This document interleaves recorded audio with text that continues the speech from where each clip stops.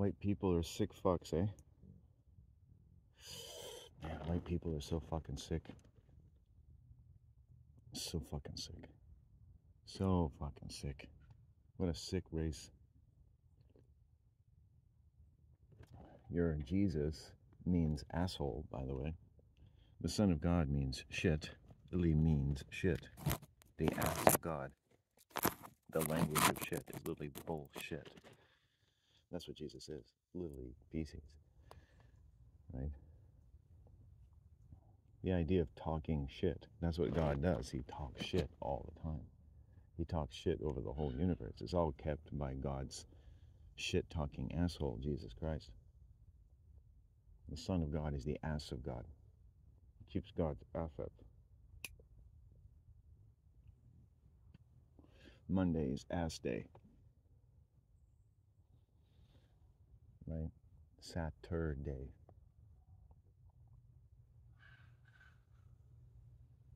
Saturday, Sunday, and Monday both refer to shit and waste products. Rainy days and Mondays always get me down. It's all a perversion.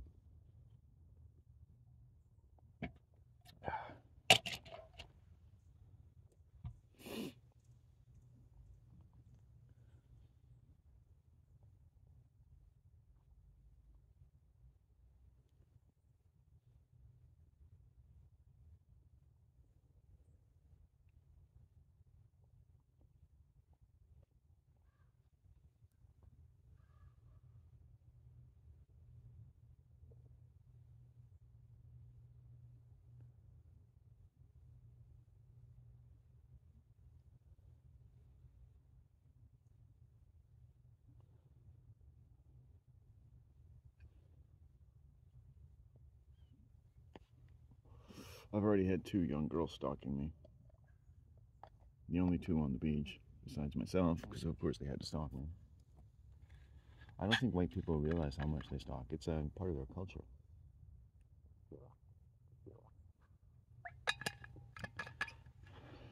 White people understand if you explain it to them, but they don't really think about it. It's like women get a pass. Women get to stalk, especially more than men do. If you change the genders and the vaginas for penises, suddenly women would be aghast at it. If 2 grown men were out there looking at a 13-year-old girl walking and staring at them the same way, you would think they were perverts. White people are very empty. Oh, look at that. Beautiful landscape, clouds, mountains. So I'm starting pretty early today. I'm going to try to take it slow, but we'll see how it goes. A little humid. I think the sun is going to break out today at some point. That's what the weather sort of says.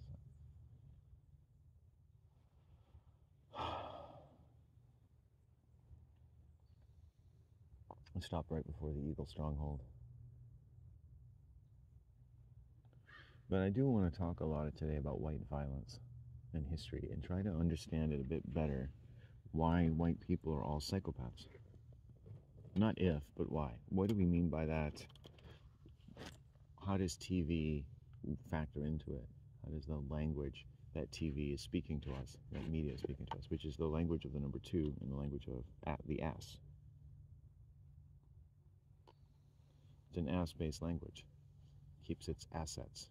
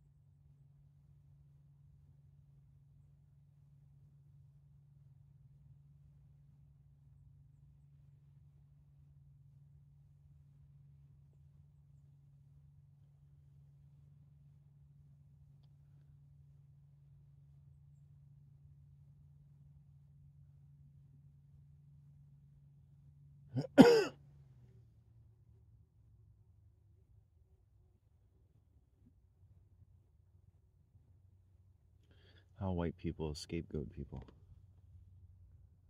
They don't often blame the person that makes a mistake in a situation. White people will blame, hopefully, somebody else. They want to blame the innocent person. The most innocent person is the easiest person to get away with hurting and blaming for something. That's why Jesus is a mentor for Christians. It's for scapegoating the most innocent person. Christians are repeating and loving a program for being homicidal maniacs, for passing the buck. You're passing the buck onto an innocent man, and they worship and then drink his blood and eat his body. Right? It's a perversion. Jesus Christ, everything to Christianity is a perversion. It's all a perversion. They're perverts. The thing about humans, is that, everyone, as humans, we actually are such amazing, glorious human beings that Christians put their faith into this, and I don't presume they know what they're, like, oh, yeah, I'm worshiping a perversion, ha ha ha. But it's hard not to be critical of the fact that they never notice. They don't have any other choice, you see. You have to look at it circumstantially. It's the only religion they have. It's all they've known their entire life.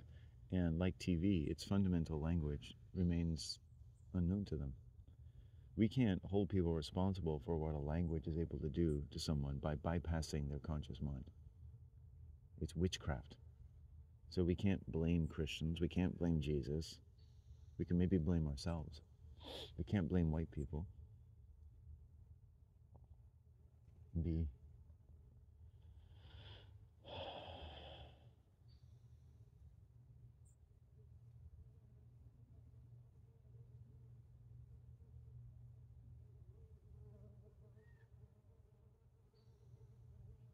Tide's going out right now. It'll be out all day.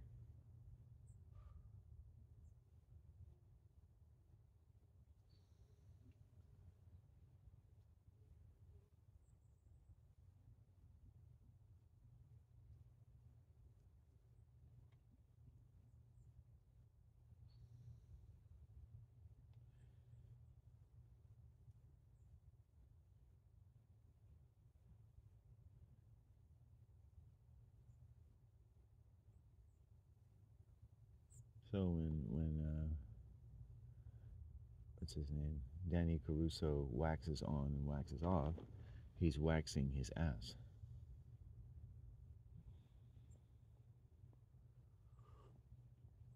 Wax ass, wax off.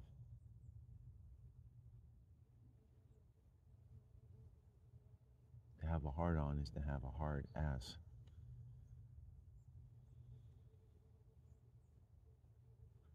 To have a vagina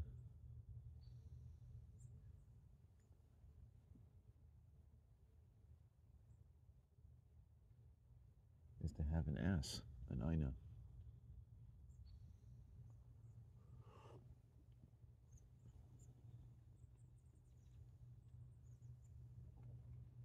The va being the product of the ass, which would be waste products. So the vagina and the penis are conflated with the ass, which is the organ for the delivery of waste products, the production of debt or sin, right? And God commands the jurisdiction over the entire language and collects all of his debts because he has created them. He has made the language. The language is his, and he loans everything that the language owns.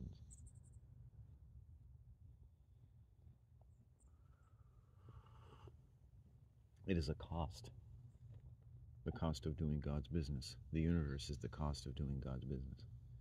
He literally craps money. He has the Midas touch, which is the middle of the ass, where you find the mon eye, or the eye of the ass.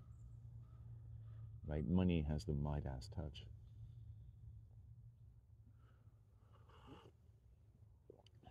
Does everything. The gold, which the O in gold means death, or AU. Prison, death, gold.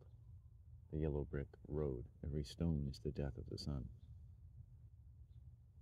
It begins by the death of the wicked witch of the west, while Set is the setting sun, is death.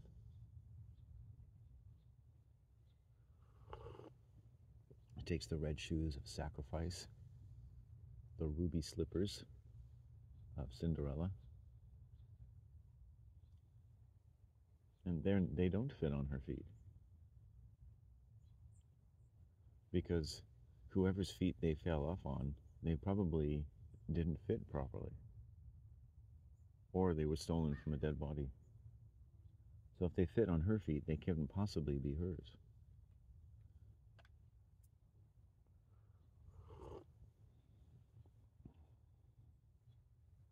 So Cinderella is a liar.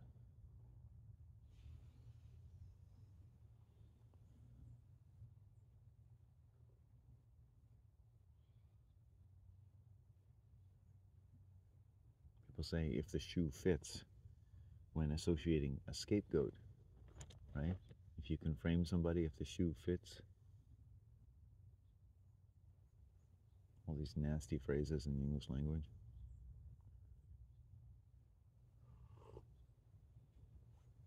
Nasty.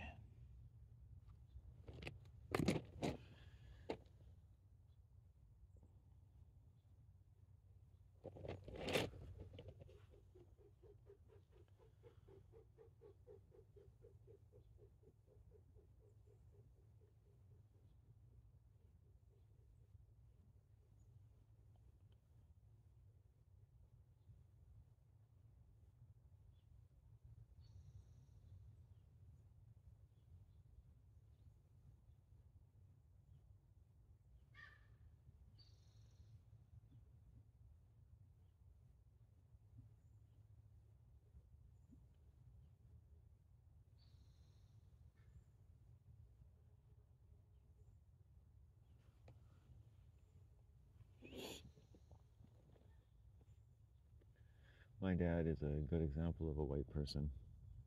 You know, you can find some compassionate sort of aspects to it, of course, but I mean, it's hard to do it all at once. I mean, my dad has a pretty ludicrous association with honor and the truth. The truth has never really done my dad any good. The truth doesn't work for him. Truth doesn't make him look good. So. But he worships Jesus Christ.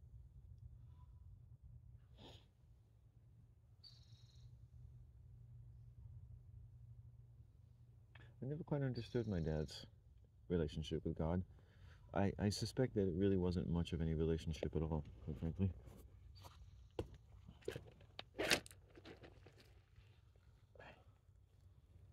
Then I could say that about any Christian. Claims to have some wonderful connection to the Almighty.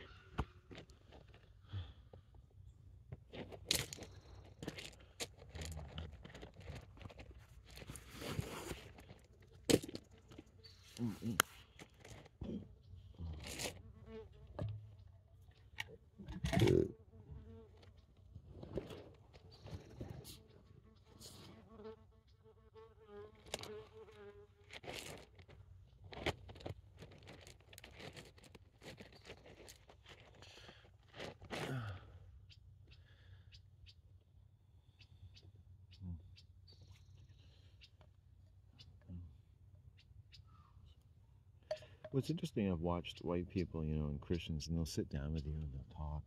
This one Christian talked to me for like several hours straight, and then several more hours over coffee, and they just never stopped. And it's like you don't really need to say anything. They're like used car salesmen. They can't really have conversations. They can't have embodied interactions. It's like they're, oh, look at the otter.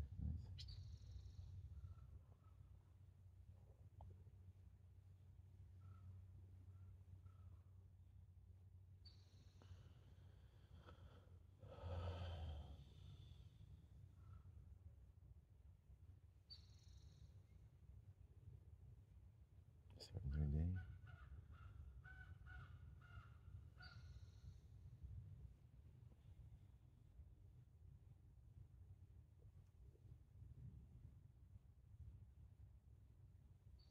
Well, every creature has its place, you know. I think those are crows. I haven't seen as many ravens today.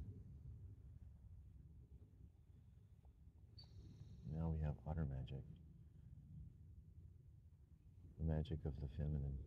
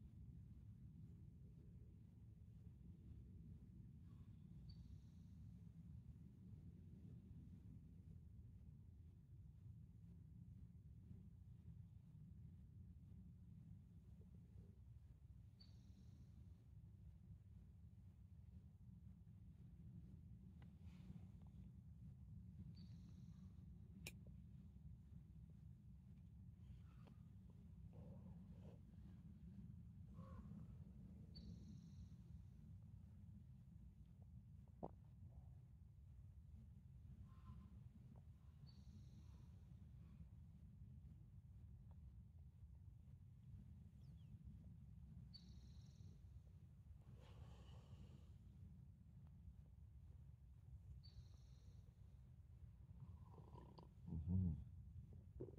Yeah, the whole rock looked like an otter for a second. Big otter medicine today.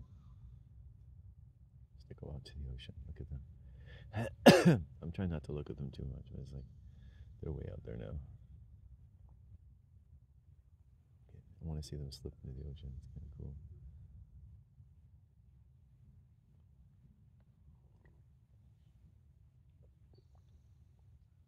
I love sharing the earth with other creatures. They're so majestic.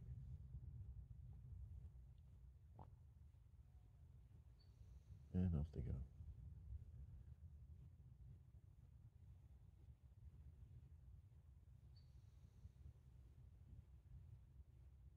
Have a nice swim.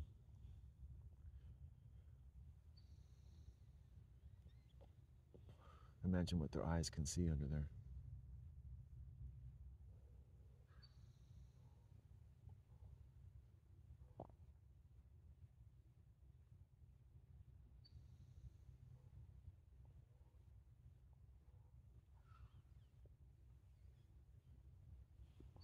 I mean, just think about how many fictional characters we've watched die on movies and television. I'm always astounded when I watch YouTube clips of people dying, fictional characters dying, anyway, and the thousands and thousands of comments talk about how wonderful the performance was by the killer protagonist, and you know, and how happy they are with how they disemboweled somebody. You know, even Superman has to count coup, and white people think that of counting coup like vengeance, right? Vengeance, all about vengeance. Like someone did something to me, I got to do something to them, and I'm just not going to feel right with myself. Well, you know, here's news to you. When you experience bad things from other people, you're not supposed to feel good. You know, the person themselves don't know how fucked up you are about it. And a decent person is Raven. I would be fucked up about it. I mean, of course, every person, unless you're fucking Jesus Christ, who's a fictional fucking character, you're going to be upset at injustice, right? I criticize humans, I criticize white people, but everything that needs to get done in the world needs humans to do it. From getting my coffee to me, to this camera, to my socks, to my clothes, everything. So I also think, in deference to the white man and his compulsions, that people need to be able to allow to fuck up. They need to be allowed to get drunk. We seem to allow them to get drunk and kill people on the road like 3 million times a year.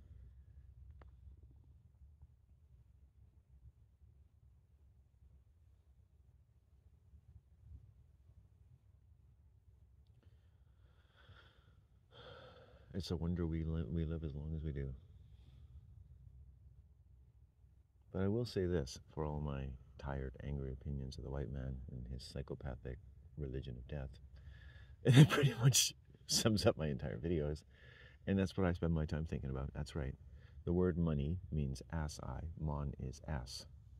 I guess I could preface all these things by saying this is what I think it means, so that you don't, like, you know, freak out about it. But I mean, I spend a lot of time thinking about these things, and I think I've figured out what they mean.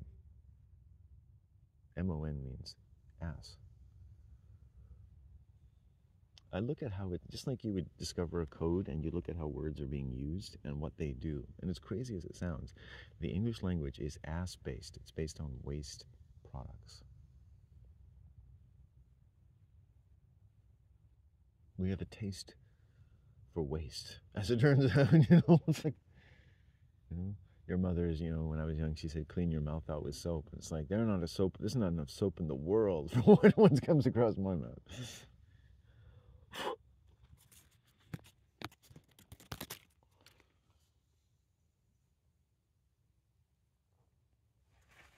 I like finding cool new places to sit that I can stretch.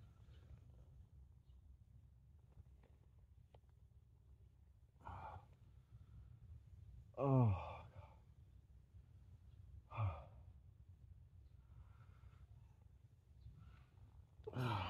I think about the death of my relatives.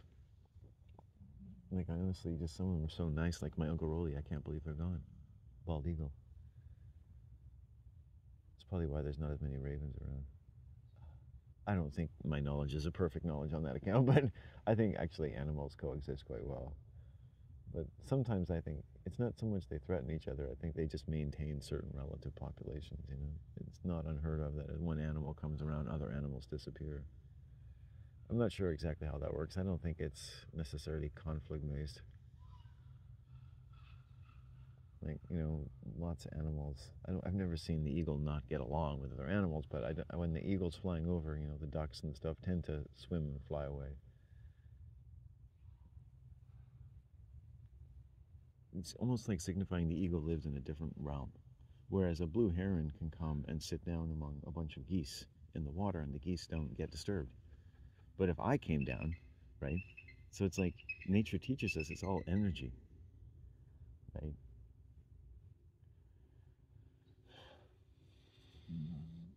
That eagle is teaching us. Thank you, eagle, letting me know about their presence. It's not that they're like, oh, I'm going to let rain know that I'm here. It's like it has the effect of letting me know. Like if you use the words, this in nature, this had the effect of making me feel this way, and this had the effect of introducing me to the sun. The sunrise had the effect of letting me know that day was starting. It's like, oh, the sun is letting me know that they're here. So what do it's bullshit, it's lying, it's anthropomorphizing. But you see how the human brain is set to lie to itself. And when I say lying in this sense, I'm talking about like saying things that could even be considered disingenuous, even if they're not meant that way. Like if I say something and it's my opinion and I don't preface it by saying this is my opinion, is that lying? Well, in a way, yes. But I think people who watch my channel know that these are my opinions. That when people say, people like me, if I could stereotype myself, say, oh, I believe Jesus is the son of shit, then that's my opinion. It's like, no, he is the son of shit. God is shit. He really is shit. It says so right here. And so, I think you understand that that's my opinion. I do think I'm right, absolutely. I don't go to bed at night thinking of creepy things to say to people on YouTube. I really think that the English language is ass-based. It is. It's totally ass-based. And I just like, the word mon means ass. So Monday is ass day. Saturday is turd day.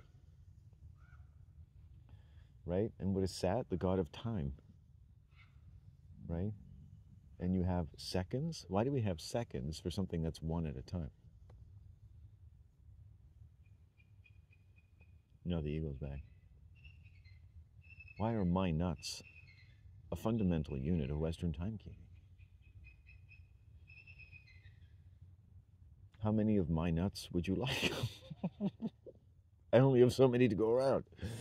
2, exactly. My nuts are the number 2. Then you have seconds.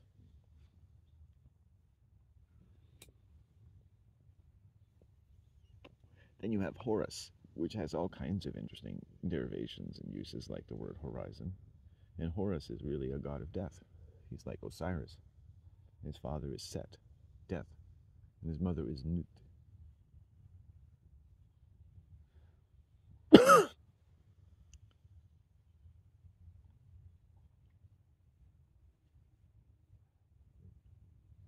almost sounds like nude.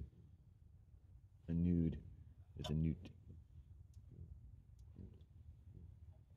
What is the eye of a newt? What is Isaac Newton? Isaac. Look at Munai, right, is the eye of the ass. So who is Isaac Newton?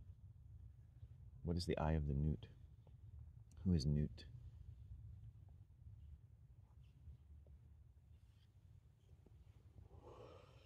Why do we call showing our ass mooning someone? You ever notice how you call it mooning in the white language? Where did that come from? You probably thought it's because the human ass is so much like them. It has two halves, and yet it is full.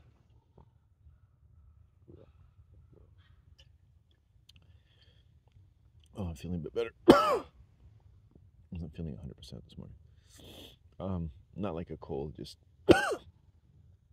fatigue. And why do we call it? Interesting discussions, right? Because the moon and Mon is an ass. Look at the Mona Lisa. Isa is the star Sirius, the dog star. And the dog star, and a dog is an aster, or an ass, or an astra, or an actor, who is a dead person.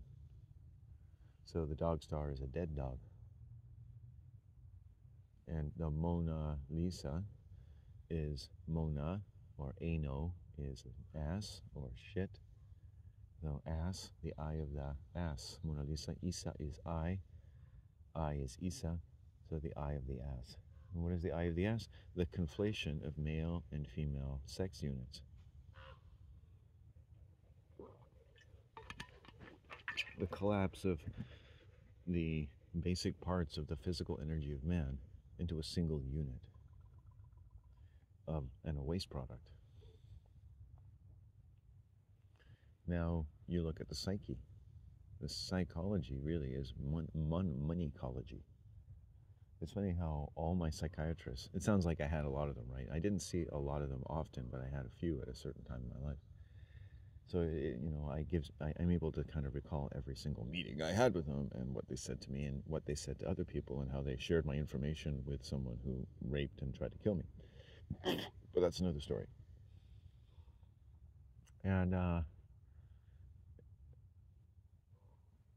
don't know, you could say that psychiatry is awful. You could say that some people can get information out of anyone. You could say it's just an awful, awful thing to happen, and we're all very sorry for your reign. But you can't just hate all psychiatry for the rest of your life. And it's like, well, you can watch me. In fact, you can literally watch me. You can come back on my channel, and I will do exactly that. And I have the right. Hate is an emotion. I have the right to hate psychiatry. I hate them. Don't take that away from me. No, don't take that away from me. I don't know any psychiatrists, so I don't go to their office and throw feces into their face or anything. It's not that kind of hate. I mean, that's some kind of hate. I mean, I would applaud you for doing that, but I mean, technically, I think that's against the law. They're people too. What if you see? And then you have to ask: if we were allowed to throw shit in people's faces, then people could throw shit in my face, and I'd be like, "Hey, you can't do that." It's like, "Yes, I can. We're allowed to do that now. You said so." You're like, okay, I want to rethink this. I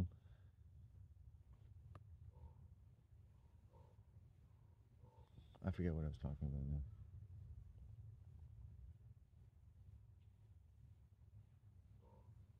Oh, yeah, they were always telling me I had to go get money, go and get a job. That was the solution to all my problems, which is, I'll pass that on to you. Like, work does fill the void. But once they did that, you see, every time they did that, they set up a comparison, a correlation or comparison between solutions to issues involving every type of abuse, including dislocated body parts that I'd suffered up to that point, right? Right? And all medical considerations and possible resolutions and due care and kindness for all of the, like when a person's raped or traumatized, they can't control how they feel and they need help, right? Would you agree? Check, check. Okay. They need empathy and understanding. Okay, check. What did I get? Go get a job. So it set up a correlation between working and all of these health-related issues being solved. So it commerces with them. except it's a commerce.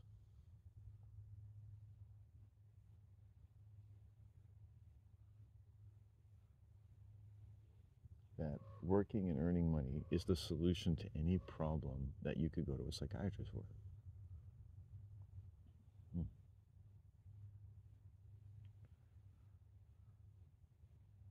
Yeah, I guess I'm still thinking about that. It does set up quite a relationship, eh? Who are psychiatrists? Are they occupational therapists? Is that it? Do they work for the employment centers of the world? I didn't realize that therapy and the realm of money and earning money were like the same thing. I thought it was actually talking about my feelings, and they would tell me to shut up. Every therapist I've gone to does not want to talk about my fucking feelings. They tell me to swallow them so I can be more of a man. That's just the ones I've met. I mean, they're out there going, there's a woman out there going, I would never do that to you. I would just charge you $300 and I would never say a word and I would just listen to you. In fact, I'm doing it right now. It's like, imagine me having to pay to do this. I have to pay some woman on the internet for doing this. It's like, I'm listening to you and it takes work. Oh, there's a deer. Holy cow. I thought it was like a woman standing up. And I was going to go, sorry. There's a female deer coming. Oh, that's so cool. See, these are the lucky moments. Just be quiet. Hey. As long as I'm quiet, you know.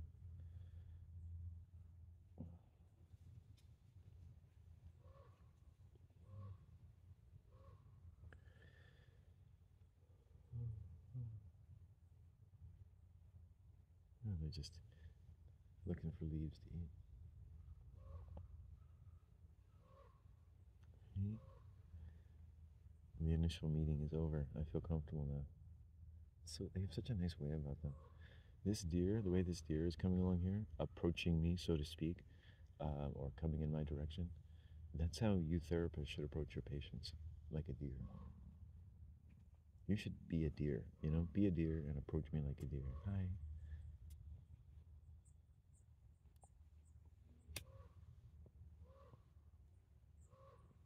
Why should I pay to something I can do on my own YouTube channel?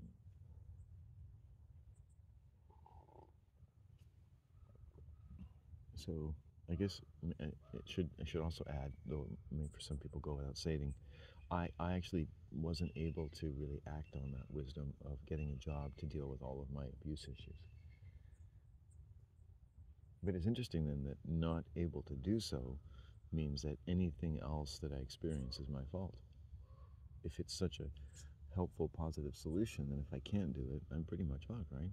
There are no other solutions. This is it. They show you the door.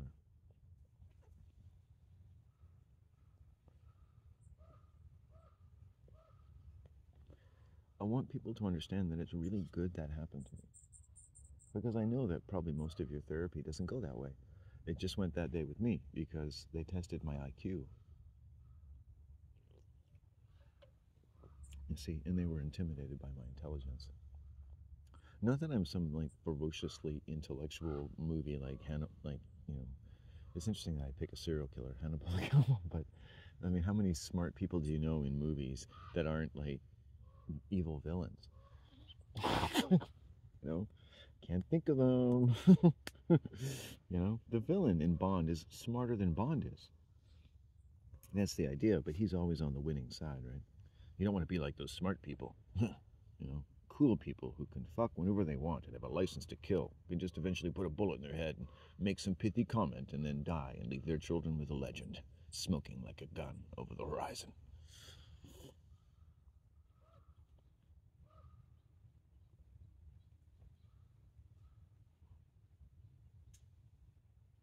As a baby coming out.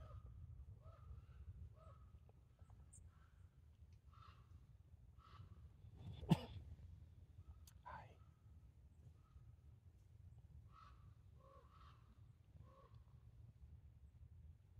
So nice.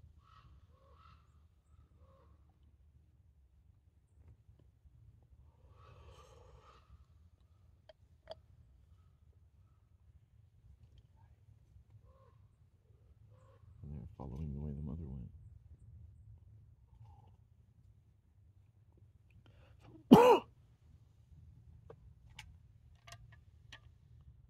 I like how the pace at which their day unfolds.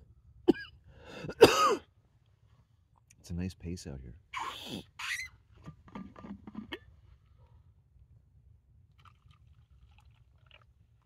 I just felt a note of menace in the air, so I just stopped for a second. I thought I heard a white person's voice. That's okay. Um, because compared to this scene, like white people can be, if you know, a little boisterous for me. To be fair, I'm talking about like subjectively how a world that isn't supposed to really think much about my feelings whatsoever feels to me when I return to it at the end of the day. You know? That's what I mean.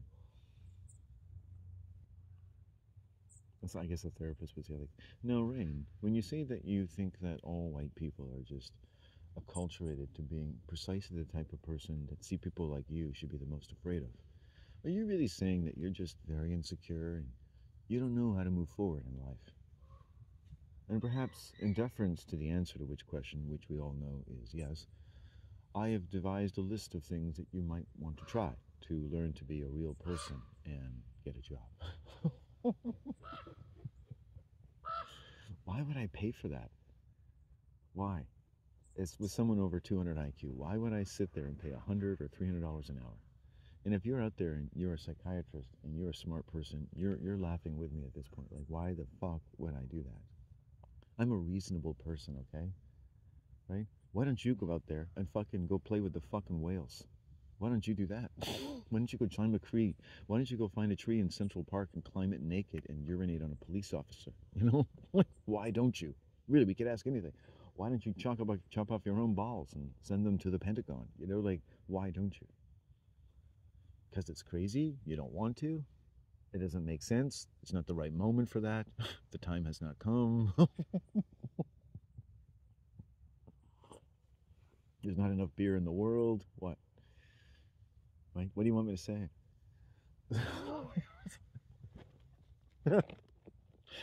I'm having trouble being around you, and you want me to go somewhere where I'm around people even worse than you all day long? Telling me all my life, whether it's at work or at school, you always have that white person leaning in and telling you who you are and how they know what kind of person you are. And it's like, you're good with energy, or you're more complicated than you think, or you're scared of girls, or you're not in your body. It's like you're not even in your body, man. That's your problem. Or you're totally in the moment. You've been in the moment for a long time, haven't you?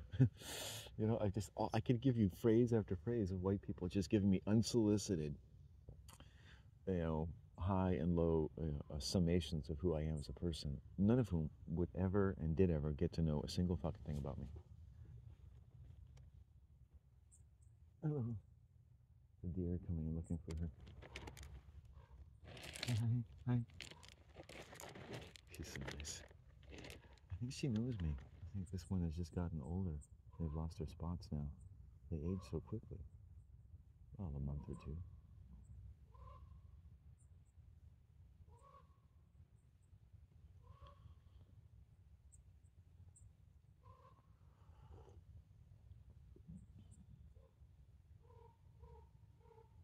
See how clean that realm is. The deer, very clean animals. The trails are always really nice.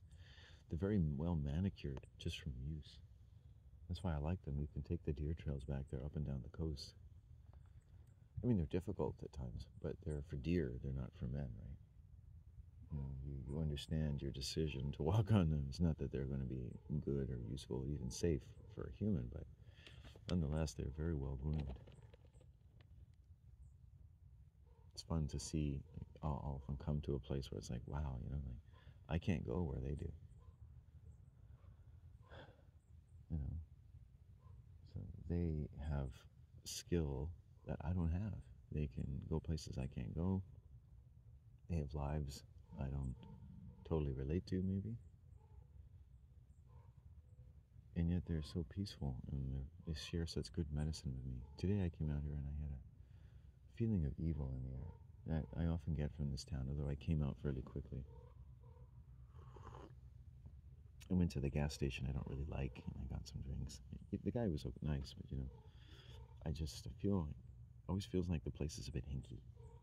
I got a good deal on my drinks, but I'll go back to the general store the next day because it's nice and that's good, and I want to do that like once a month. Come in there, have a nice experience, and leave. I just don't get the feeling, and I'm learning in life that there are places that I should just be thinking about going on a fairly regular basis, and that place is one of them. But it's getting better over time. I was having fantasies like, oh, I'll just go there because it's right near my house, and I'll just go out to the beach and I'll have a really easy August. But it's like, no, you're not going to get any exercise.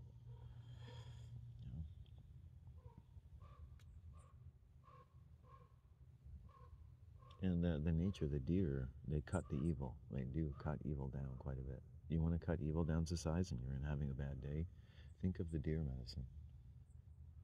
The deer medicine, deer are my therapist. Whatever's going on in my life, they're like the compassion of the female. Birdies just going, I can just, hear my mother going, that's okay. That's okay. Like, you're angry.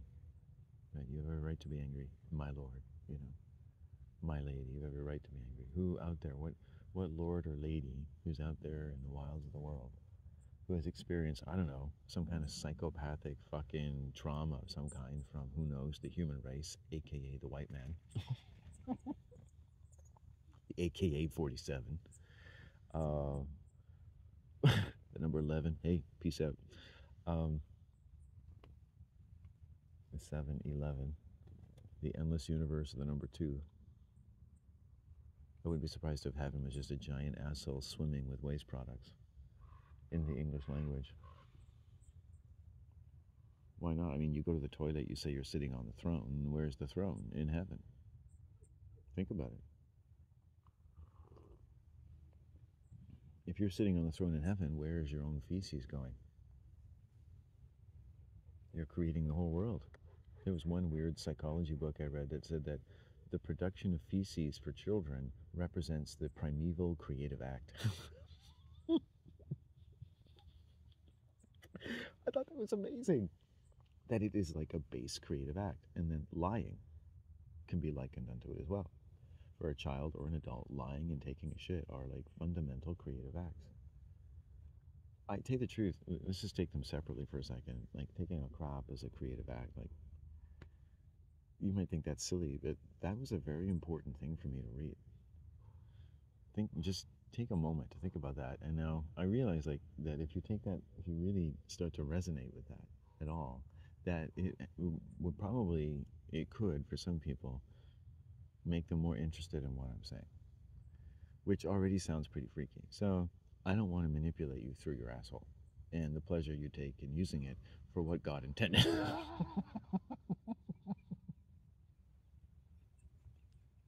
I'm so sorry. Because that's what you're doing. You're using it for what God intended. Just a little double entendre.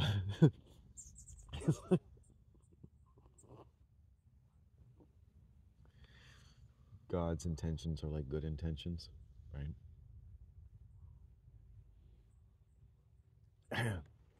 It's an interesting language, right? Whereas like every language is a God, and God is the God of the English language.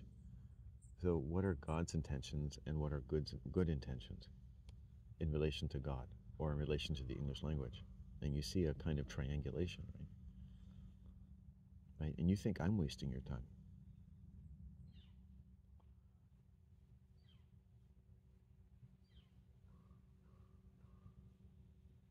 I think, if anything, God is only a partial God of the English language.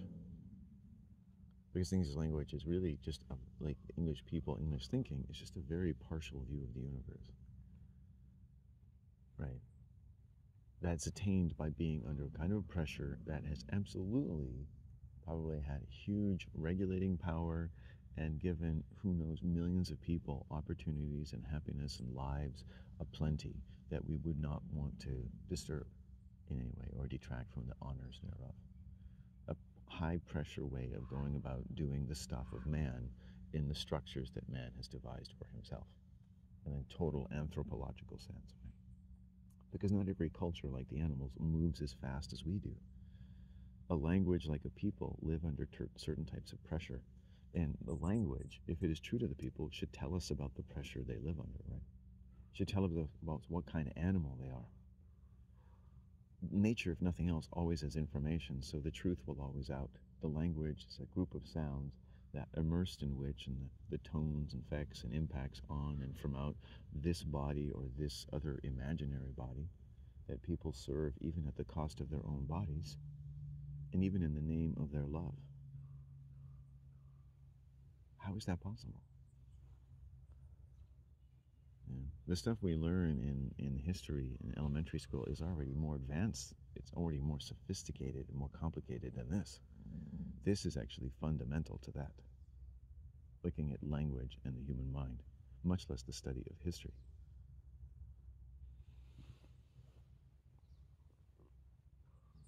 Or economics. This is the type of education children should get for the first 12 to 13 years of their life, while they're in touch with their emotions and their heart, if encouraged in an appropriate environment, most likely. You know? And just think about how in touch children are with nature and their emotions and their hearts under all the appropriate circumstances, of course. Like, as soon as you start saying something good about children, you know, this world will find a million ways to exploit it, won't we? I mean, it's just, exploitation is just in our blood. So, with respect to the world's children, you know, I'm going to make some generalizations that children can learn in a sophisticated enough philosophy. Forget education and how to teach children, just a sophisticated way of thinking. Children can learn. If that's really great, they will have no trouble learning it because it will be fundamental to someone who's able of feeling and to include their feelings in their heart and their sense of loyalty to their heart's first love, the world, their mother, their father, themselves today. In fact, a child, of course, should be accepted in that. Why would they think that there's even a concept of not loving everything and everyone?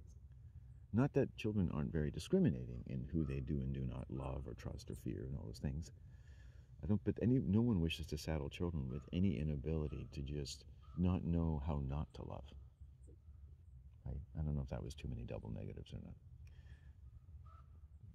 It's not even an appropriate term, maybe, in terms of the language and development of children.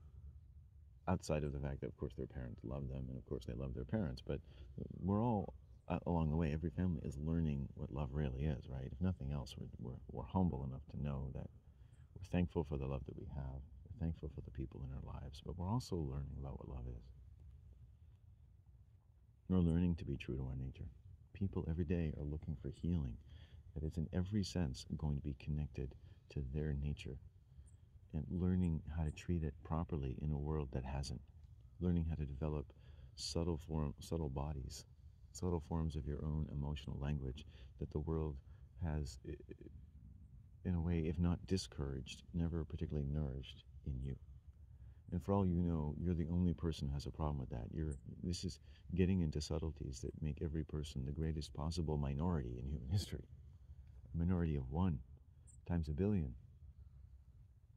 The fraction of a fraction of a fraction of the person you never get to be, and the things you never get to say, and the feelings you never get to cultivate. And find in your way something that resonates with a certain kind of knowing in the world.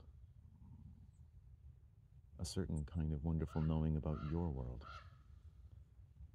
And a poem you can sing, a song you can sing, something you can paint, or just a way you can resonate with the world when you're in your sacred place. And art can be sacred. Your art can be your spirituality, your religion. It can be your job. In my life, I combine my art, my spirituality, and my job and my therapy into the same thing every day.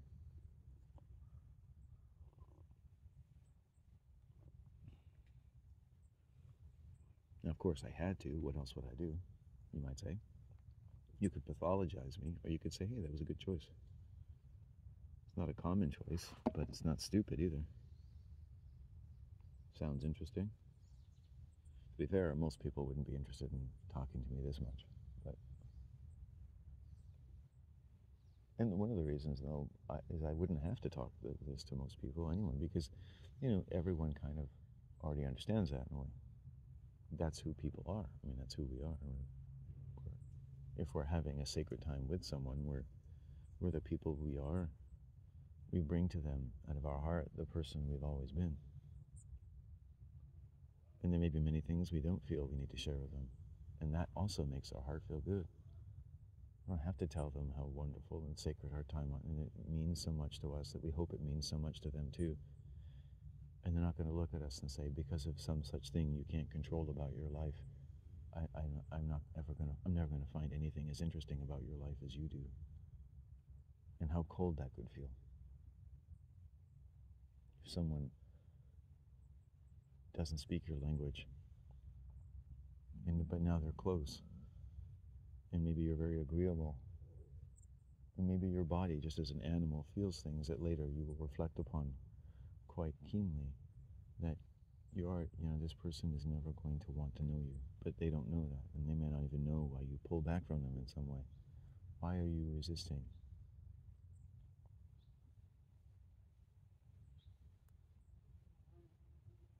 That's the moment of tension.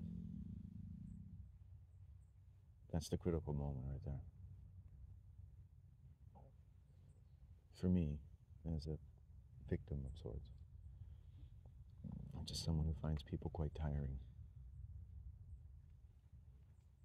I often think to myself, it's amazing what people throughout my life, white people, complain about, and what they never complain about and never see. In proportion to, what little we complain about, some of us, in life, and how people respond to that, as though we're just, a menace to society.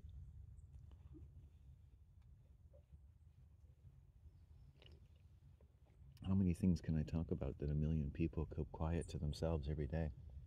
Busy sewing or taking care of people or going to their job or riding in some lonesome bus, another lonesome day to come home to another lonesome home. Their mommy and daddy will never be there for them again, and they're all alone in the world. And they're cracking open, they're baking a potato, or they're just making some rice or some pasta. And when they open the cupboards, no one has stocked them their favorite peanut butter. But you're proud, or they're proud. You take care of yourself now. You're the only one you've got left. You look in the mirror and say, it's just you, man. Just you and me. Us versus the world. No one's going to give anything away. You're going to have to go and earn it.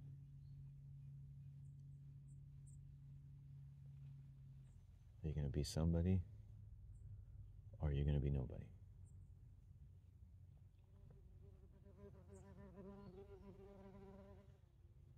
And I chose nobody.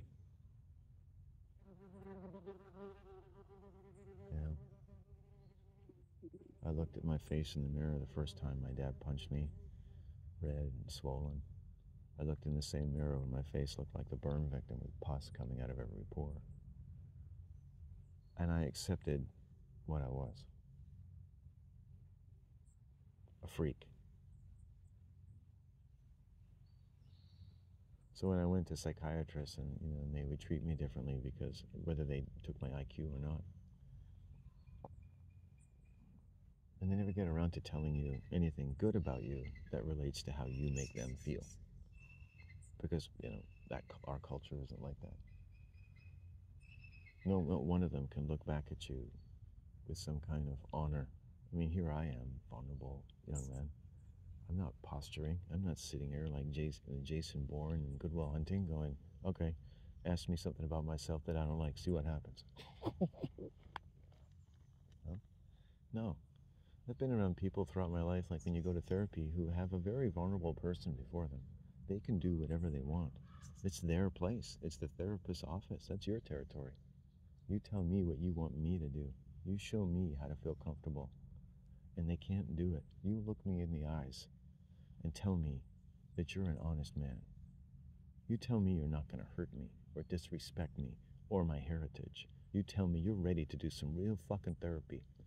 You look at me like a general looks to a soldier and says, follow me, I've got this. And you can't fucking do that.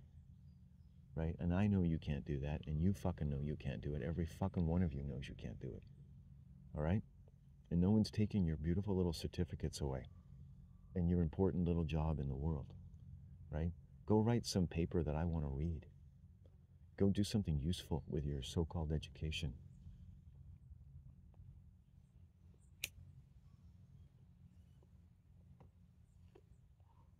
I mean, Jesus Christ. You got one life, man. Can't be a douche for all of it. You know, you're gonna offer someone some help, you fucking get some competence on you then. You know? You like get to the level of like that Dr. Phil dude. Forensic psychiatrist, whatever, criminologist. Yeah. Whether it's a bit of an act or whatever it is, that's what I'm talking. There's someone who will just lean, if he has to lean in, which I'm guessing he wouldn't because he's not a psychopath. You know, it would be interesting to watch his body language, and I don't think he's a leaner. I mean, they sit in stools, right? So he can lean in to emphasize it like that, but at the same time, you got a good distance around you. And he'd be like, "Hey, Rain, this isn't my first rodeo. I'm gonna tell you like it is. I'm not gonna pussyfoot around all your little fancy phrases and put out all the little fires you're lighting by disinhibiting anyone from thinking that they're more intelligent than you are. Because I'll tell you something, this ain't my first rodeo. Wait a second, I knew that already. Ask me again. And guess what? It's not your first rodeo. That's right. See, I got it down. Not your first rodeo. I like that, how it's simple and it totally explains who you are. Not your first rodeo. Who am I in that rodeo, Dr. Phil?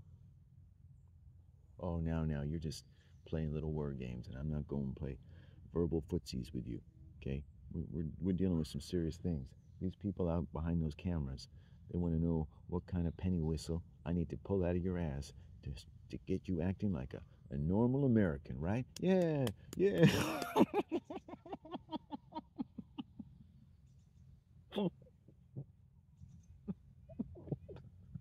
Guess it's not your first rodeo, right? Okay. So who am I in that rodeo? Am I allowed to ask questions? You're too smart for that, Rain. You don't need to know if it's who's who at the rodeo. Maybe I'm just selling a hot dog or two. What do you care?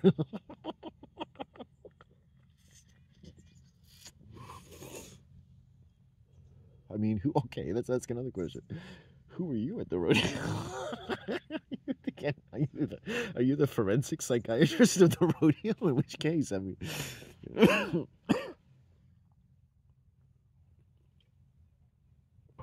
a rodeo is a competitive environment, isn't it? Where wild or broken animals are used to torture and entertain people, kind of like killing the bull in the center of the ring. Angry bulls, angry beasts, excited, angry people with sugar and alcohol coursing through their veins. Is that the rodeo that you're talking about? I can see why a psychiatrist might go to the rodeo. But you're saying this is not your first rodeo, so you're saying that this relationship is also a rodeo. And I'm taking it, you run the rodeo. So you're like the owner of the whole rodeo situation. You own the stadium, right? You're the one who buys and sells the tickets, and you decide what's real. You decide how everything happens and whether or not someone is sufficiently sporting, given that the rodeo really is considered a very popular place. Millions of people go there. They make billions of dollars. So, I mean, you know, must be an extraordinary thing. If I wasn't inclined to enjoy the rodeo, then maybe you could help me with that. I don't enjoy the torture of animals. Entertaining as it is, I've watched lots of shows where they have rodeos, and you know, there's just so much subtle torture of animals in this world. I just, you know, and they make it sound like the animals are meant to do this. This is their life's work, you know. You know, it's like you might as well do the same thing to your children. They're working in the mine. It's like, hey,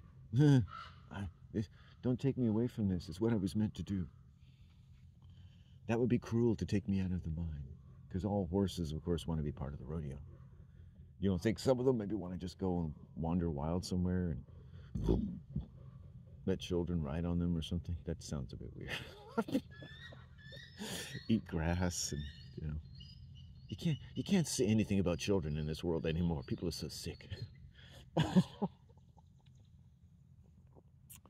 be careful. Yeah. Enough with the children.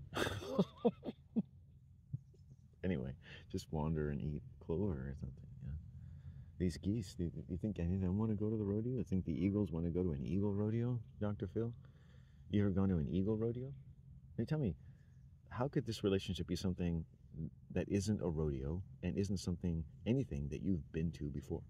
It could be like a fresh thing, and then you could have like a fresh start on life, having a real conversation with another human being who's not like some stupid American idiot who just believes every fucking thing that comes out of your pie hole. You know, as entertaining as it is. And I don't doubt that Dr. Phil is a real psychologist and has a real job and is highly respected in his field. I'm just saying, I just know Dr. Phil, the entertainer. That's important, right? And the TV psychologist, right? And it would be great in some cases, like when he gives families like total all paid treatment for drug addiction and family therapy. Like, I'm always like, yo, dude, like, you've just done your life's work right there. Uh, Take nothing away from that, but you know, I'm not sure if that's really what everyone gets. Everyone should get that. We should start a bill. Every family with drug addiction gets like paid therapy, so their child, their loved one with any type of drug or alcohol addiction can get all of the help, and the family can get all the help they need to heal. Now, if one of the parents or someone in the family is just a flat out criminal psychopath, or just their whole way of being is like making your whole way of being just want to kill itself, then we can deal with that too. And imagine how many families would quietly listen to this announcement on their TVs, on their iPhones, and just go, huh, we'll be sending literature this week to every household in the world. We're going to get there, America, because you've been working hard and you deserve decent family therapy. Right? Right. We all do. It's there, it's available. Our governments are probably just scared of insulting us because they know how fucked up how many people are, and they don't want to start raining all kinds of help upon like millions of families, most of whom, of course, like, there's nothing wrong with us. Oh no, our family's fine. Leave us alone. Silly. But I'm glad the people who need it are getting the help they need, right, honey? Because we weren't affected by the war or anything. We were dutiful citizens, because really, those people are still just being very dutiful citizens. And they need to be respected too, right? The people that think that's stupid. That's not us. And it's not that they're kind of also advertising that obviously it is you. It's all of us. But that's okay. That's your thing. And you need that. And we'll understand and attend to that properly by leaving you alone. Pretty soon, when we're having a lot of fun and all our families are healed, and you're like, my heart feels like coal, honey. And he's like, could you empty my colostomy bag again, honey?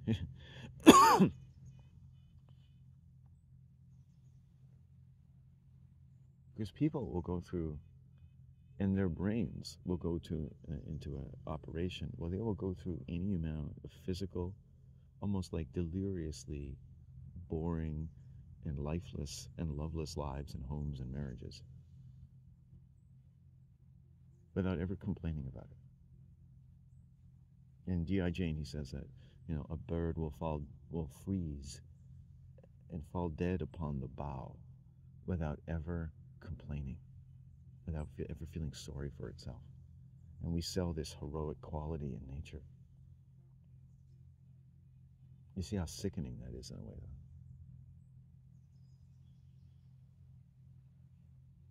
In a way, like, it's talking about death as like something that can slowly freeze you.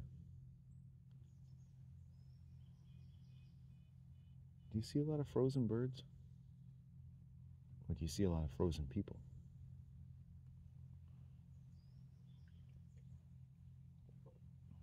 What about our elders?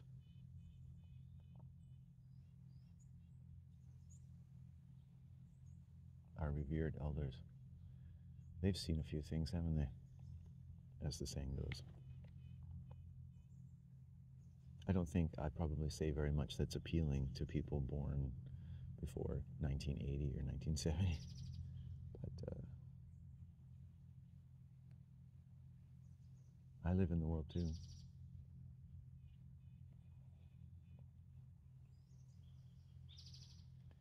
I have feelings. I have my opinions. And they would respect that. There's a lot of nice old people out there, you know. They probably wouldn't watch my channel because it's quite silly, frankly, in many ways. Smart as it is. But, you know, I don't mind that it being taken that way. I mean, it's obviously not just that way to me.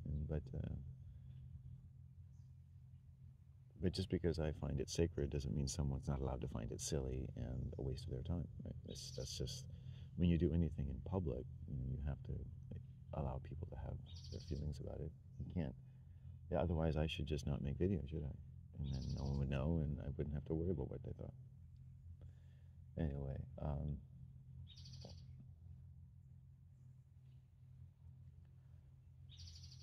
I don't think most revered elders would want to watch it, but I don't think they would say it. They would be like, "Oh, I don't hold," you know. He sounds like an honest man, telling you his mind, telling the world what's on his mind. They'd respect that.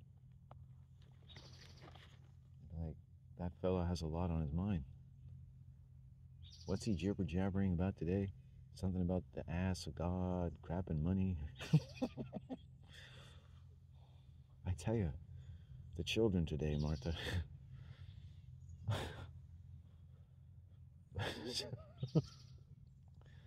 And I would tell you what nature told me one day when I was walking with a 6'5", beautiful Canadian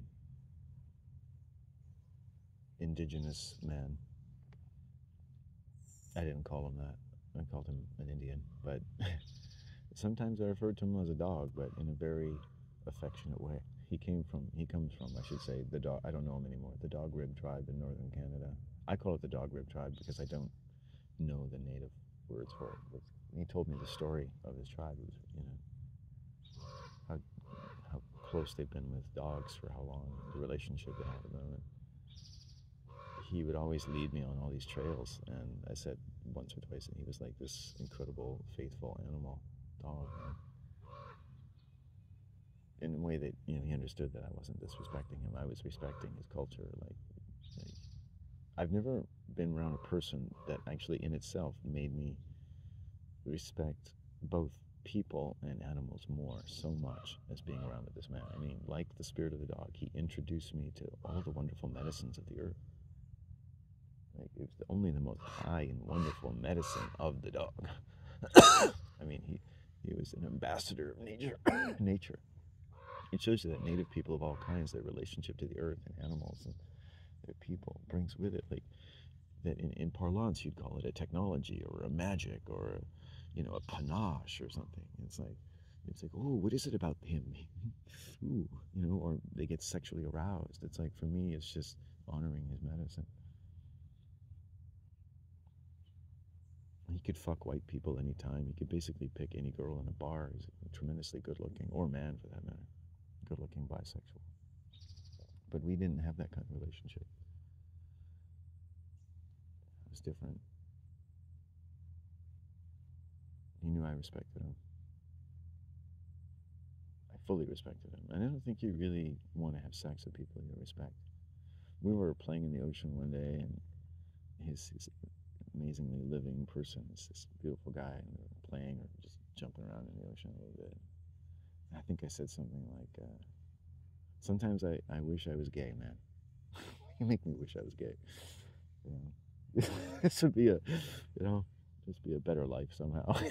Just be so much easier for me if I was gay. It's like, you know, I like hanging out with you. It's not something you should usually say to a man, and the only thing is I could say that to him because he was technically, you know, gay. So, but he knew I wasn't. So it's like,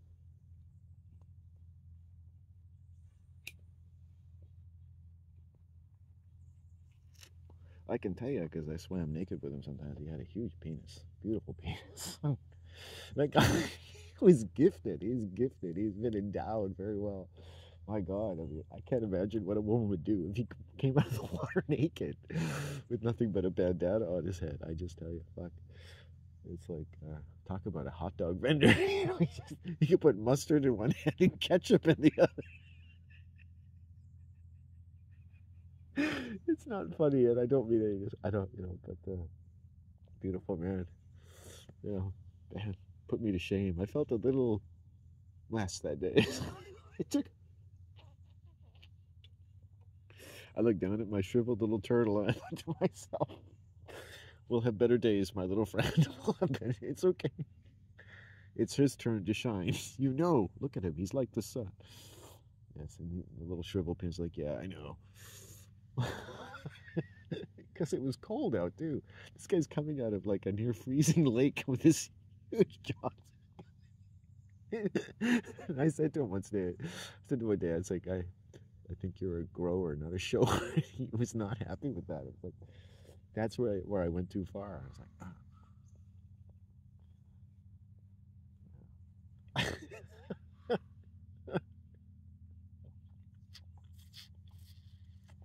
it must have come off as pretty passive aggressive, I guess. I didn't mean that, but I meant you have a huge, beautiful penis. But oh well. Or maybe you shouldn't, put your penis in my face. There's that too. Little quid pro quo. Quid pro quo. No penis. No penis. Oh, a mano. Ixnay on the Enos pay.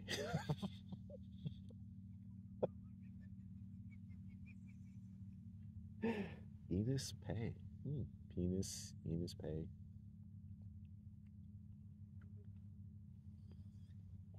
You look at the letter P, which I think means vagina in the runes, and that the word sign comes out of penis. Signs come out of the vagina. The science of life, the signs of life, the signs and the science of life, which is Pertho.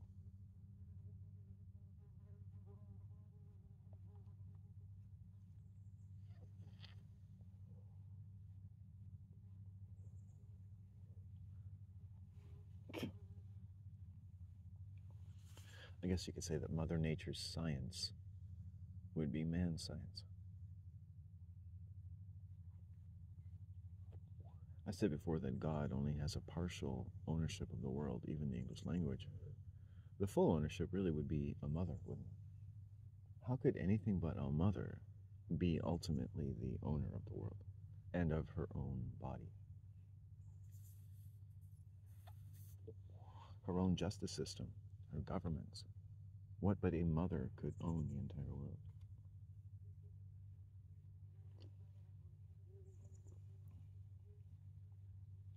Have mercy on me, my mother.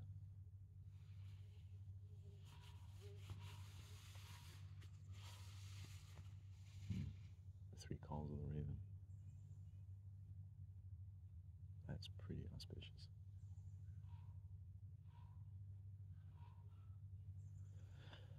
Talking to this one. And another one.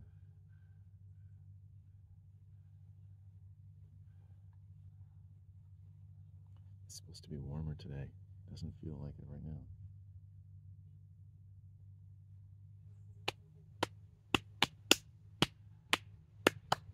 Stell, lova, quack, quack, quack, singing this chica, chica, chica, chica, jack, singing this chica, chica, lova, lova, lova, lova, lova.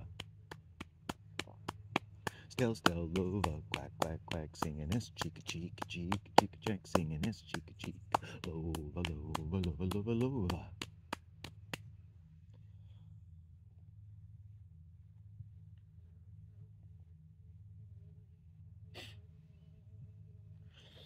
I like being irreverent towards celebrities. I like Dr. Phil. I actually do. It's a good example. Like, I think, well, I obviously don't completely like Dr. Phil. Maybe Dr. Phil doesn't feel like I like Dr. Phil, but it's like, I don't know. I don't want to watch the shows, and I never really wanted to watch them, but I like the ones where he helped to heal families with drug addiction and stuff. But other than that, You know, he's an easy person to listen to talk to. He seems pretty confident, and he seems pretty fair. He's fair-minded. He's not an abusive person. You don't get the feeling he would use power over someone or manipulate a patient or something like that. But I think then the therapeutic environment and what kind of led into my irreverent and somewhat scathing parody of Dr. Phil. But I think it's also kind of enlightening, really, not so much even because of Dr. Phil, who distinguishes himself in multiple fields and disciplines. Um, and he's rich and he can, sue me for slander. So, I don't know, that kind of thing. That means that ignorance is no defense, even if, like, you don't know you're being a cunt. But is that, like, what and I think people at this point understand my credibility or lack thereof.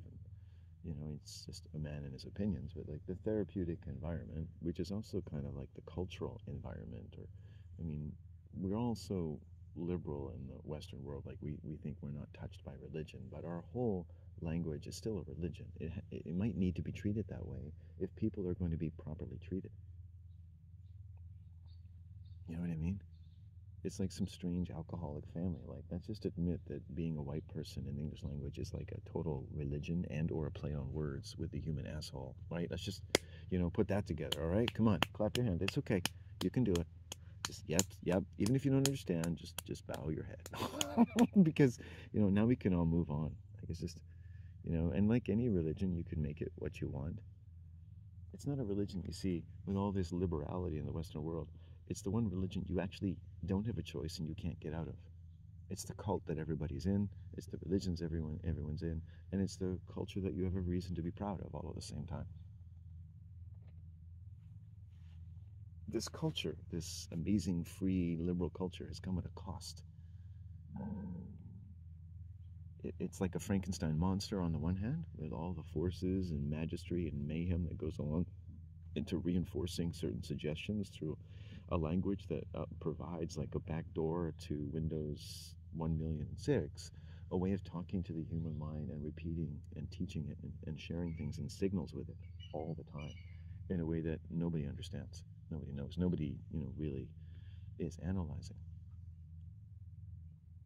It is a super language. It's like a supernatural language coming through the television. It's like, it sounds like something a crackhead would think, but it's like, it is. It doesn't mean that it is supernatural. It doesn't mean that it's this, but it is a language. It's not just a story. It's not just your favorite character, coming out of a coma and marrying her high school sweetheart. It's not just that.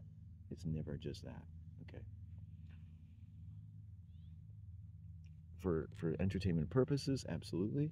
And it doesn't mean there's anything wrong, that there's other meanings to it or levels of congress of the mind. Doesn't mean you shouldn't watch it, you shouldn't enjoy it. It's not, it shouldn't be disinhibiting in any way. I don't expect that it would be. I don't think anyone would ever listen to me and go, oh wow, I'm gonna stop watching TV. That would be pretty stupid, right? I mean, like, that wouldn't be like a very intelligent response. It might be better to just try to be more astute when you're watching. Anyone can. It's like you can start looking at Teslas or cars or certain weather reports. You can just start noticing things. Use the pause button. Let it be your best friend. And just try to find little hidden plots and seams and statements and little epiphanies moving from scene to scene and character and character. They can be found. I find them more by accident. I drift over them like people hover over crosswords. I look at and connect in my brain. Since it's talking to my brain and, in a sense, irritating it, my brain can talk back. My brain is like, poof, poof, oh, I just got what you said to me there. Oh, wow, you just said something. Oh, wow, look at what you can, right? Just like a dream, it says things to us. Oh, wow, you just said this. Oh, wow, you just said that. Because we can lie, we can create, we can take a shit. That's creativity. We can also make meaning out of, and we do. We do in the most, the ways that we can think are completely frivolous. Blah, blah, blah, blah, blah, blah, blah, blah. Making meaning out of this, making like, oh, this is a nice place. I'm gonna make a meaningful little place here today, and then it's gone. Maybe. Or it's only here for a little while, this particular place, this particular time and place and circumstance, and our happiness do tend to kind of drift, don't they?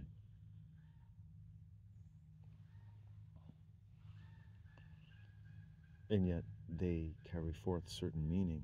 And as frivolous as some of that might seem to anyone but myself or someone else, you could say it's just a form of lying, and oh yeah, I know what you're doing, and then, you're just making this up as you go along. And that's how that person sees that.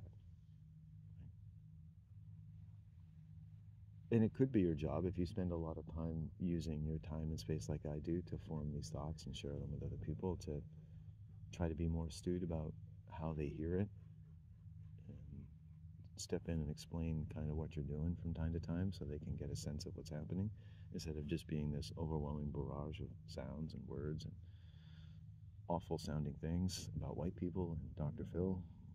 All I heard is he said Dr. Phil and feces, and it's not his rodeo, and rodeos aren't good, and they're hurting horses. They're hurting horses. I can't believe we love the horses. We love them. We take care. If you knew the amount of time we spend taking care and raising and feeding and loving them and giving them names and branding them in the ass, you would just not believe it.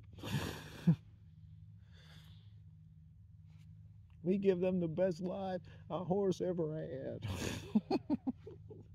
They eat hay 3-4 times a day. You should see how much they eat.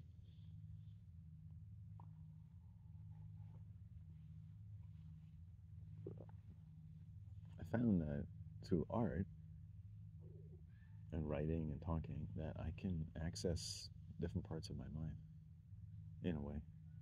Same thing like, reading, playing an instrument, anything that I'm not going to use all the right words, but it's anything elating, peaceful things that we already know. And you listen to a peace video or meditation music, you're like, huh, why don't I do this more often? It's like, dun, dee, da, da, da, dee. You are relaxing. You're in your special place. The world is fucked. But then again, that's what the world does best. Fuck with you. But you're here. You've got the upper hand. You're not going to let the world fuck with you anymore. You're going to sit and breathe and listen to this voice. And know with every breath that all the curses and viperous and threatening pieces of shit in the world are just going to melt away. Because they can't touch you. You're better than they are.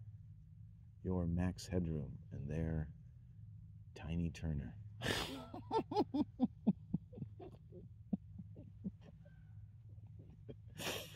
Perhaps we are going too far offbeat, you think, but no. Here in our happy place, our words can move and whittle and woggle and step upon the toes of many Hollywood screenwriters with their total lack of concern for the intelligence of anyone else but themselves. They can indulge. They can lose their cool. They can take no sufficient heed to the many stumbling blocks, to the insufficiently disciplined thought, the inappropriately punctuated sentence. No sooner are we children in school, but learning how to write properly, and how to write the letters, and how to do the period and this. And even after 12 years, to be frank, all these teachers don't manage to teach people how to properly write and speak English. And let's just be, just a little round of applause, a little silent. Thank you, teachers of North America. And also, we're sorry, because it isn't really your fault. It's not like you have any control over outcomes. America's just getting stupider, and you just happened to be at the helm while it was happening. You did the best you could, but no one blames the sailor for the whole ship going down, because the whole mess of ropes that he was left to hang on to are heavier than he is. You know what I'm saying? There you go. All right, we got our metaphors, our allegories, and we're moving along. That's a period on that, my friends. That's a completely full stop. Something our life will never do, but that every sentence must, for us to get the thrust of where you're really coming from and where you're really going. But most of all, stopping long enough to pay the toll. Because you got to know when to tax them, know when to toll them, when and how to tell them how. Never speak again. You got to hold your breath to cool your porridge. You got to keep those thoughts inside you, because the teacher don't care. They teach you how to write and punctuate. They never let you form your own opinions about anything. No one asked me to use this these sounds and these words to say something that had to do with me. It's like you're learning the note. It's like learning any language, French, English. You're never gonna that you don't even learn English the way they teach you English in English schools, because it's like the letters and this and that and all these concepts. And really, the teaching of English in schools tells us why teachers never really teach anything properly, because really the ABCs is the basis, right? You could be teaching children logic. You can let them maximize their feeling nature as children. There's like a million things you could do that I could probably think of 100 today in the next 15 minutes that teach that it never occurs to them. And it's important to understand that because it can't. Because it can't. Because of how their minds are blocked off by the way they learned how to speak and write English, which actually starts to block off the mind. I think people come out of school and just the way they've learned and not learned English properly has like seriously retarded billions of people at this point. No wonder like so many conflicts online are like semantics. You ever argued with an alcoholic? Can you please not drink as much? You can't talk to me that way. What way? The way that you're talking to me? I'm not talking to you that way. Don't you turn this around on me. You're deflecting. My psychiatrist taught me that word. Take this, and this, and that.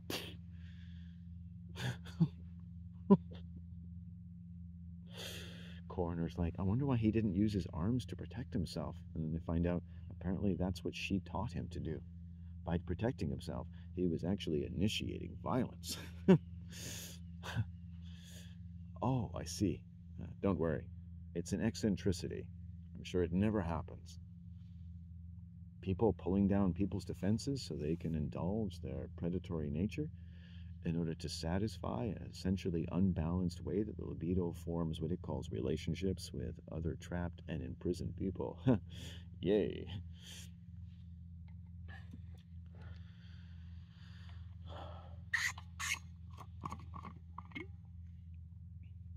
I mean, they're not letting. The weird thing is, and I'm not putting this on teachers at all, but it's just like the way we teach, society, schooling, and I enjoyed my schooling, don't get me wrong. It's just, it's so inefficient and it really is not good for the mind. You're not using really what you got there. I mean, you could train a monkey to speak English faster. You can train dolphins to fucking speak English before you're going to train a single English person to speak. If by speaking we also mean, you know, it's a level of breathing. When people get into band, they get to play their wind instruments at random more often than I got to make sounds with my own fucking mouth in the entirety of my experience of the English world. So there is a frustration there, absolutely.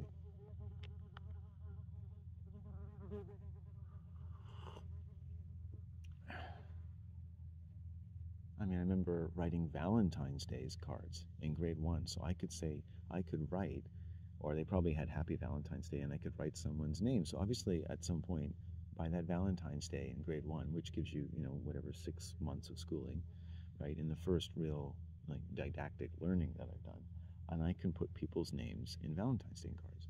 But I'm not doing any other type of spontaneous or personal level of discourse. You could teach children to write letters by age 7. I mean, come on. I was in typing, and never once we were asked to write a personal letter to anyone. That's ridiculous. How does that woman feel fulfilled as an instructor of anything? At that time, people were still conducting discourse without email. Like, why not teach us how to write a letter? But also, which we probably did write some form letters, but also allow us to write our own letters. Let everyone here write a letter to someone. Wouldn't that be a great use of all of our time and your time? Because that's what good ideas are, a great use of everyone's time. We're here anyway.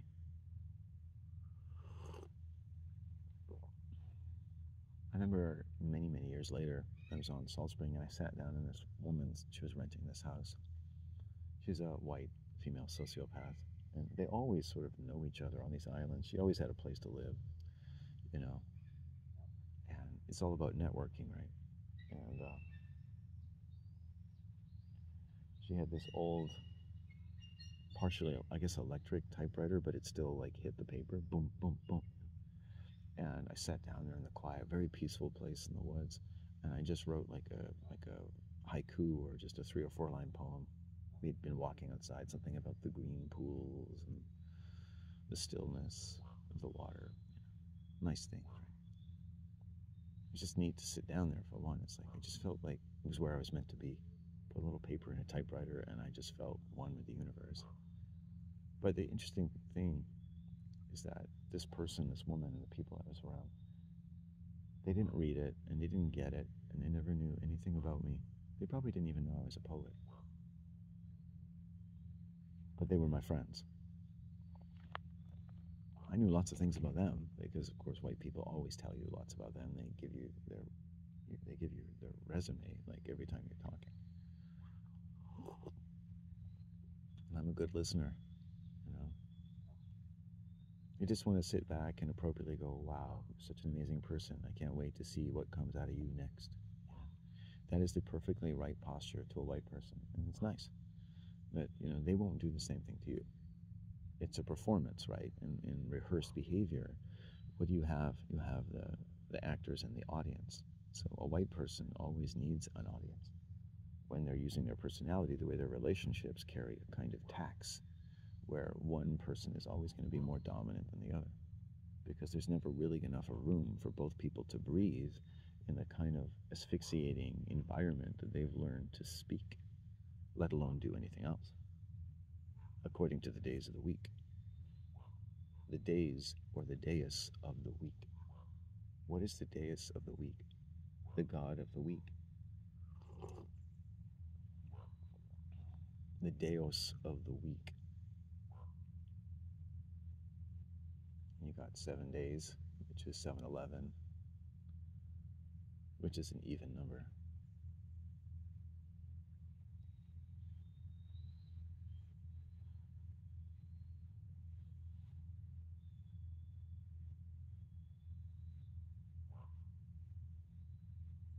What is even, is balanced, is rendered imbalanced. This is the action of sickness. Sickness, out of a parasite or a world, or just going off balance and hurting your toe. Right? There's little and large levels of imbalance in all sickness and injury, in all world systems, in every human reality. Any human can feel imbalances in their world. Is that not correct? Okay. As much as anyone can get sick, but also just you can just energetically feel that something's off. You could feel that this video is off, or I'm off, or a conversation with someone is off, or something about the world is off, or something about your life has just felt a little off for a long time. Injustice could be something, right? Things we get that make us angry, all imbalances in the world. A world that in some sense has kind of been knocked off balance. And you have to go off balance in order to get in tune with it. And next thing you know, it carries you off like on a stage. And the actors are in tune with the language and the vortex of its God. And they're carried off into this other realm. And we watch them and say, ooh, amazing. Tell us all about your adventures in the world. We are listening.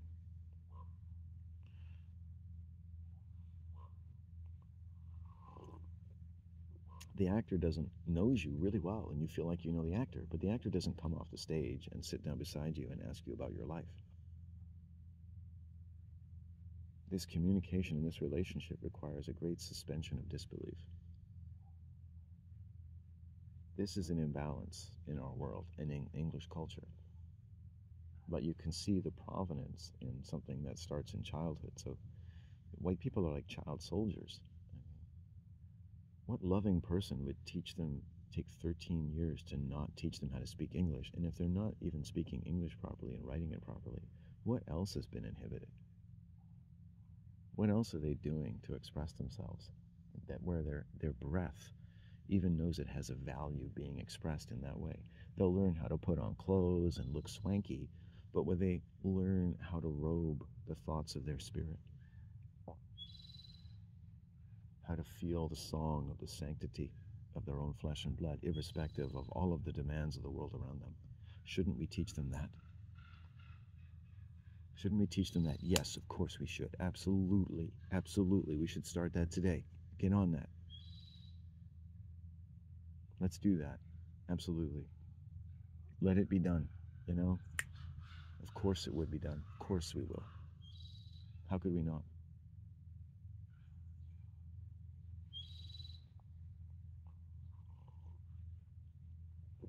Those are my thoughts. The ravens are having a good time over there, talking up.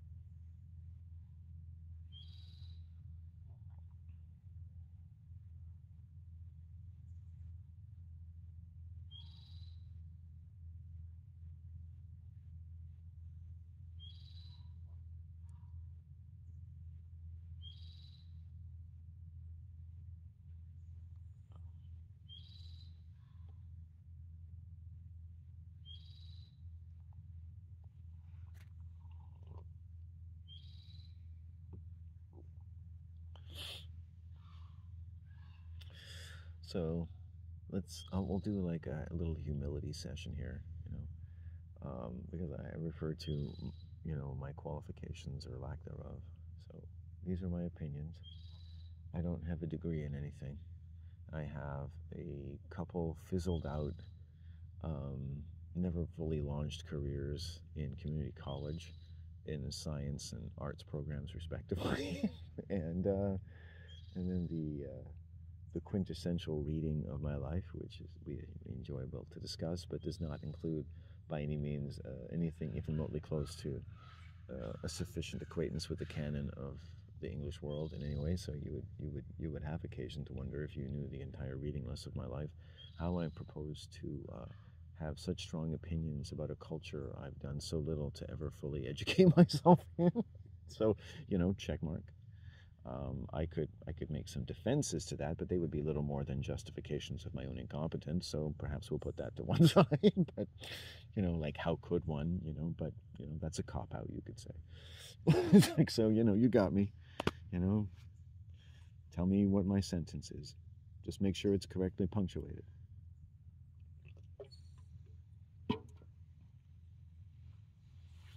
I'm gonna call my mom and I'll get back to you. But yeah. Someone's put a pile of stones here months ago, and it's kind of nice to actually sit here. I sit places where the buildings are kind of obscured behind the leaves and stuff, so I can feel more private. And then, the weather is nice in a way that you're not going to find. Rick, a nice gentleman, will probably walk down at some point. We've had a couple deer. Look at those leaves. Oh, isn't that amazing? Huh. You see, nature's life. Nature robes itself, so naturally.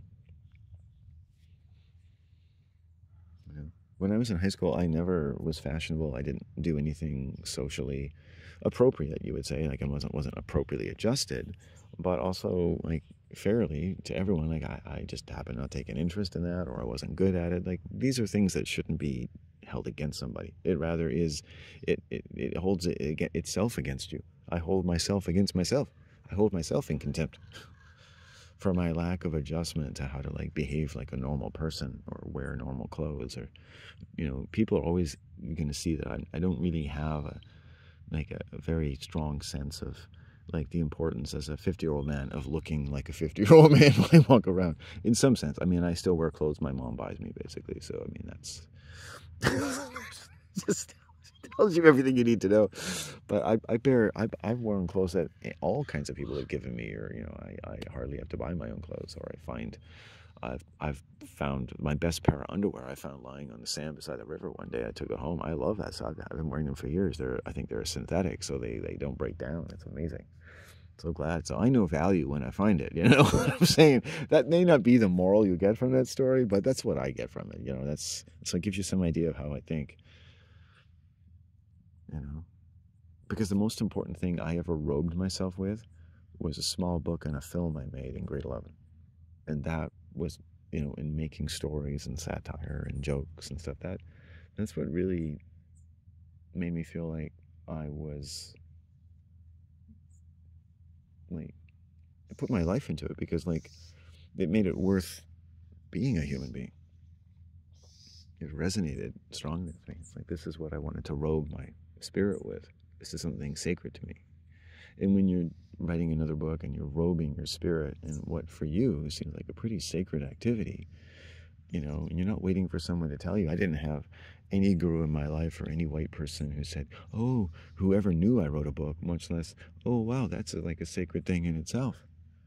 That's, you know, that's part of who you are. I would never want to eliminate from that. That certainly adds to my sense of you being a valuable person to me. It's never, they'll tell me about someone in their family tree that wrote a book like 100 years ago, or, you know, all things about their whole family's resume, but they don't give a fuck about me writing anything. In fact, I never even bring it up because none of these people are worthy of it. No offense. I mean, it's like my mom told me that most of her life she never took out her teddy bear with any of her roommates, my dad. She didn't take it out until a few years ago. She's had it her whole life. She never felt comfortable enough to take out her teddy bear. And I've had that experience too. Actually finding a safe place in the world where I can really make it my own and feel comfortable. So I come out here and kind of, I add to my life by doing that here in a way. So that's a personal need of mine. But that's what I wanted to robe my life with, words. You know? That's where my spirit found life. And I didn't have someone to reinforce that. Or I didn't have a film teacher who even really, I think, had a spirit. The guy's a fucking zombie, so he couldn't recognize anything that the enjoyment I was getting out of it at an amateur level. Like, all he could think of was ways to get me to do stuff for him and his teacher friends for free. Editing and filming, which I was useless at for the most part, or help a young girl, an actress in his theater program, to make a 5 or 6 minute application video to Emily Carr, which was just her getting up and falling down dramatically on a stage with some strange music in the background while wearing white, skin-tight leotards. Blonde, blue-eyed, right? It was all about her needs, right? Her career in the art. He never talked to me about my career in art, ever. It didn't come up.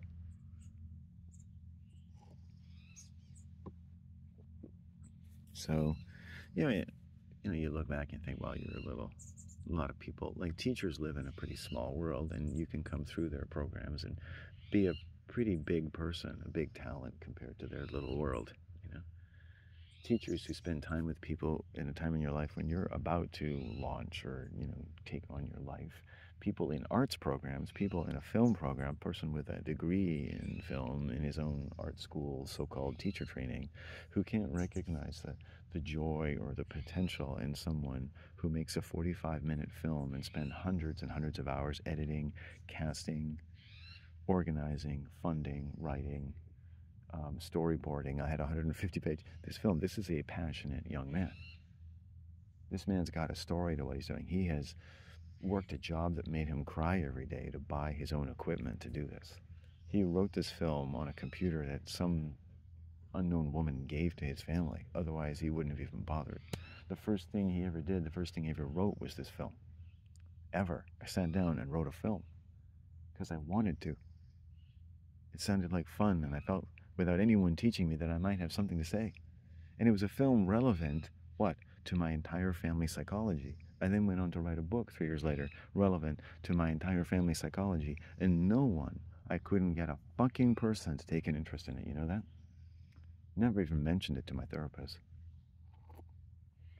We never got that close, to be honest with you. Because right away, you could see what their intentions were. It had nothing to do with me whatsoever. It's like, you know what, you white people, you white motherfuckers have to learn some fucking personal manners. You gotta go find some fucking war. Go to the fucking North Pole, plant a flag, put it on your fucking resume. And then while you're up there, get some fucking warmth from under the biggest fucking glacier you can find and stick that in your craw.